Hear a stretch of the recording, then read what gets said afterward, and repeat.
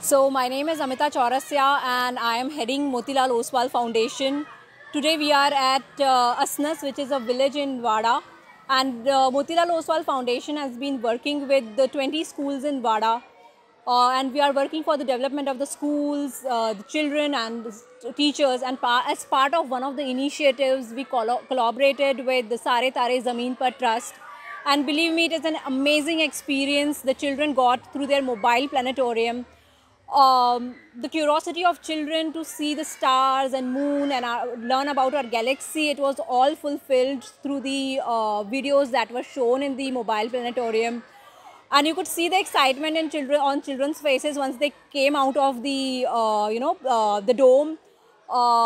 They told me that they could feel that they are sitting under the stars, they could touch them, and to see that children are learning so much, it is such a beautiful thing to know. And as our motto is knowledge first, so this program fits so much beautifully with our motto. And all I can say that overall it was an amazing experience to have the mobile planetarium of Sare Tare Zameen Par with us here today.